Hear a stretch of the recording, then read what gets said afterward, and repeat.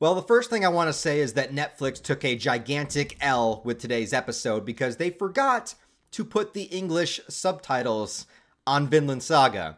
And so if you don't know Japanese, I think there was a couple of other languages on there too. So I guess if you're multilingual, you might have a subtitle option that can fit you to a point where you can understand the episode. But I did not, because I am an ignorant American and I only speak English. And so I was not able to watch the episode on Netflix, so I switched to Crunchyroll. And then, of course, I didn't remember my Crunchyroll password because I haven't logged on in like over a month, and it signs you out automatically. So I had to go through that. So I did like a lot of work to watch this. No, I don't know. But yeah, I don't know who dropped the ball on this one. I don't know if it was somebody that was supposed to put the episode up, if somebody, unlocks a tab somewhere that allows the English subtitles to go on. Whatever the case, maybe it's fixed by now. I don't know. It's a couple of hours later. Maybe somebody fixed it. But if you have been watching this series on Netflix as the episodes release, unfortunately, you're going to have to find somewhere else to watch it if you need English subtitles, because it was not there. I also noticed that when I leave off on the episodes, every Monday it comes back up and says that there's a new episode. Today I actually had to go into Netflix and search it. So not only did Netflix completely fuck everybody over by not allowing the extra password sharing in other households, I had to go over to my mom's house and create like a whole new account for her because she was using my Netflix password, and now pay an extra $7.99 a month. And now they can't even put subtitles on like the only Netflix show that I am watching. Man, this is some first world problems. How about we actually talk about the episode? Because none of that stuff really matters at the end of the day. What matters is Vinland Saga. I think I would just call Vinland Saga Season 2 art at this point. Particularly this episode, but the entire season. This is just art. The way that everything is perfectly cohesed into one unit, with the voice acting, the animation itself, the music, the color palettes, everything. When Thorfinn and Einar are standing there at Arneid's grave, seeing the birds flying above them, the grass moving beneath their feet, the music swelling, the finale of this episode with the text on the screen saying to make your mark, basically to dig this hole in the dirt and create something and use that as a way to leave an impact, as a metaphor on the earth, but also in somebody's life, which is exactly what Thorfinn and Einar have done here. By being slaves at this farm, people that are considered to be absolutely insignificant as slaves, no voice, no rights, no anything, have left such a significant impact on this farm that everybody here is forever changed. Olmar looks to Thorfinn and says, I wish to be a man like you. Olmar, who in the beginning of this season, wanted to kind of go off into war, was faced with this idealism of, his older brother's legacy, the legacy he thought his father had, and he wanted to kill someone just for the experience of killing them, and Thorfinn was going to be his target. Now, flash forward towards the end of the season, he is looking to Thorfinn and saying, I hope that someday I can be like you.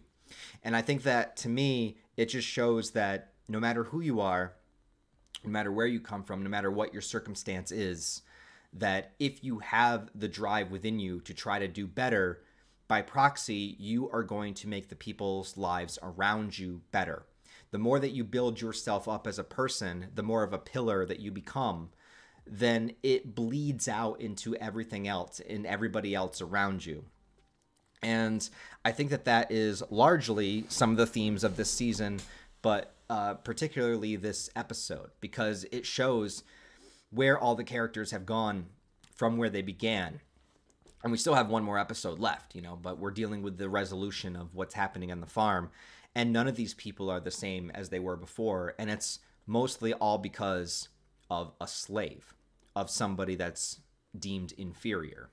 Of somebody with a horrific past that's done horrific things, of somebody that is chosen to try to be better, to try to do the right thing, to try not to hurt people anymore, and to try to find another way to solve a problem other than just enacting violence. You have to lead by example, and Thorfinn will go on to be a great leader, but he has to do the work himself. He has to put himself through the ringer, right? He is the one that decided to go speak to King Canute in a way that nobody else on the farm even thought about talking to him. Now, Thorfinn did have the history with Canute, correct, But it's not like they were best friends. In fact, Thorfinn did kind of try to kill Canute the last time he saw him in a blind rage. So they didn't leave on the best of terms, right? And even here, when Thorfinn is in front of Canute, Canute has that nagging voice in the back of his head, which takes the form of King Sweyn's severed head, saying you should just kill him now. Just kill him now. Just kill Thorfinn now and be done with it. He's here. He's unarmed. He's already beaten up. He's surrounded. He can't do anything. You know, it's just this sort of this black darkness, you know, within Canute of solving the problems that he needs to solve by any means necessary. And that's where Canute has shifted.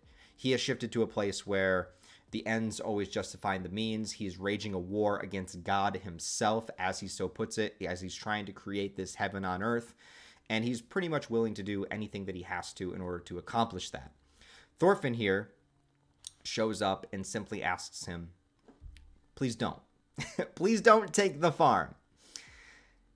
And it's so outside of anything that Canute has ever experienced before that he just starts laughing, because he's like, you literally came up here, no weapons, no plan, nothing up your sleeve, no ace in the hole. You got nothing. All you did was just come up here and say, please don't take the farm. And it's just like, it hits him in just this, I think it's just that moment where everything with Canute had become so serious that this situation is so ridiculous that he can't help but express that energy other than just laughing. It's just so ridiculous that he just doesn't know what to do. He just starts laughing. And then we get this interesting sort of split between the two characters, because neither one of them is really going to give up what they're doing. Canute has a moment here of clarity, I guess, but he's not going to stop being the king. You know, he's not going to stop taking that extra step when he needs to. But it was his ploy to get this farm. It is, at the end of the day, you know, sort of everything here is his doing. And he finds it amusing that the world he's creating has resulted in a man like Thorfinn. Like a man like Thorfinn, with what he's doing, can exist within this Viking world, is nothing but a good sign for Canute in a way. At least I feel like. I feel like he sees that and he kind of is intrigued. You know, he's intrigued by the idea that a man like Thorfinn can be born of this. And, you know, he mentions what Thorfinn will do like under his rule, and Thorfinn just says that he's going to run, that he won't be in it. He will just run. He just doesn't want to be part of it, and he'll do whatever he can to not be part of it, because he recognizes that Canute is punishing the few in order to save the many. And is that overall like the best thing to do? And even Thorfinn says, I don't know. You know, and it's always going to be that moral question. You know, it's the trolley problem. Like, are you willing to, you know, kill one person to save 4 people? It's always that question of like, is it worth hurting the few to save the many? And that, I think, is a moral question that's always going to exist within humanity. And I don't think that there really ever is much of a right answer when it comes to that, right? But Thorfinn decides that he just is going to try to not be part of it. And that he will run and he will create something different. And so you have these two men that are going about things in two different ways that kind of agree to part ways. I think the ridiculousness of the situation helps Canute agree to this. He also sees, you know, that Thorfinn can come from this, so maybe there is good that is happening here. And so they decide to go about the same idea, basically creating a world of peace, but through two different ways. And so Canute is going to maintain his territory and go further beyond, you know, and for Thorfinn, him and Einar decide that they're going to create the land of Vinland. And of course, this is where it all comes full circle, the Vinland Saga, the very first episode of the anime. Thors and Leif Erikson were talking about this place, you know, with green pastures, a place to build, a place far away from here, not within the rule of any of these kingdoms, and somewhere where you could perhaps rest in peace, right? He gave, in the first episode, Thors was telling the story to the dying slave so he could imagine this world, you know, this fantasy at the time so he could die peacefully, even though he lived like this horrific life. But what if it wasn't a fantasy? What if we could actually create it? And they used the motivation of Arnede's death and all the things that she had to go through and all the pain and suffering that she went through to push them to want to do this, to save that fate from happening to anybody else. So Arnede's death does have meaning and does have purpose. And again, she left an impact on the lives of Thorfinn and Einar, somebody seemingly insignificant, right? That had everything taken away from her, that was made a slave. She still made such a huge, significant impact on somebody that they literally are going to create an entire new country, or at least try to, right? Which that's huge. That's something like it's a domino effect, right? That creates something huge. And I think that a lot of that is the purpose of the finale of this episode, where it shows all the characters working and farming and building and saying to leave an impact. I forget what the actual text says now that I'm like talking off the cuff, but like I think that's really what it comes down to. It comes down to leaving your mark in the dirt, and like the difficulty of creation as opposed to destruction. Destruction is very quick and very immediate. Creation takes a long time. But the fruits of the labor, you know, after that time building, create and make so much more than destruction, which creates nothing, which brings everything back to zero. Couple of interesting things to note about this episode as opposed to the manga is that this episode adapts chapters 98 and 99. As I suspected, although things are changed quite a bit. The moment in front of the gravestone with Thorfinn and Einar actually happens in the manga before Thorfinn even goes to speak to Canute, before he even gets punched in the face 100 times.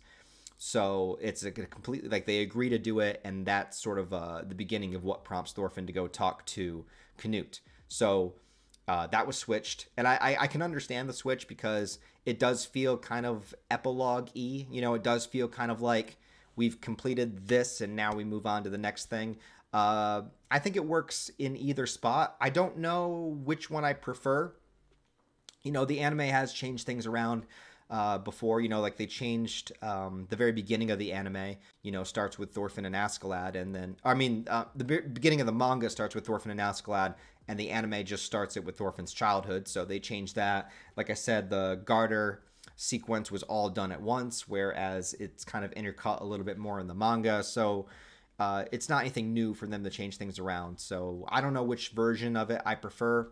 I guess I'll have to sit on it, but it doesn't really matter at the end of the day to me, like where it's placed, because its impact, I think, works no matter where you place it. Although one funny bit that they are not able to add is that Thorfinn, after he gets beat up a bunch of times, gets hit in the face 100 times, he goes to the ship with Leif Erikson to leave, and his face has swelled up so much that he like can barely speak, which is played for humor in the manga, which you don't get in the anime. So in the anime, when he's saying goodbye to everybody, he's saying goodbye to Snake and why did I forget, Svedkil, the old man, and Olmar. You know, he's saying goodbye to them. In the manga, he's like, muffled speech because his face has swollen up so much from all the beating. So a little bit of humor that's missed there, but I can see they were going for a more emotional, impactful ending with this episode, so that probably would have thrown it off a little bit too much. So I get it. I understand it. I'll deal with it. Yeah, but overall, really, really enjoyed this episode. So yeah, so now we have the characters returning to Iceland, which I believe the final episode will probably cover all of chapter 100 in the manga.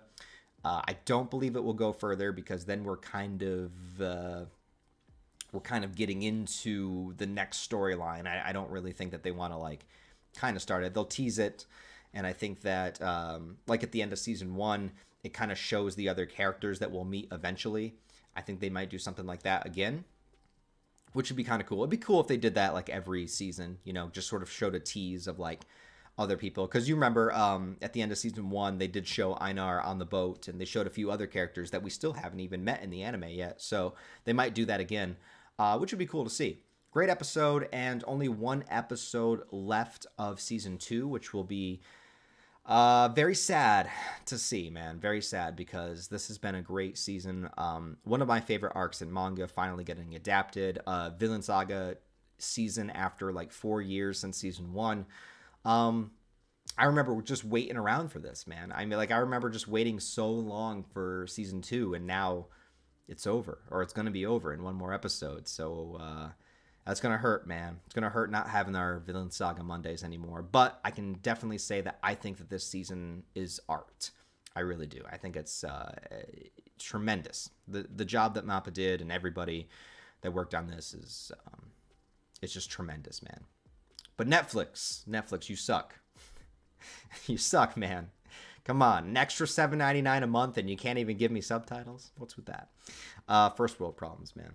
Anyways, guys, let me know what you thought of the episode down below. Leave all your thoughts and comments and opinions on it. And anime onlys, leave your theories for the next episode. Let me know what you think that we're going to see, what you would like to see. And if you don't know what's going to happen in the manga, where do you want to see the story moving forward? So let me know all that below.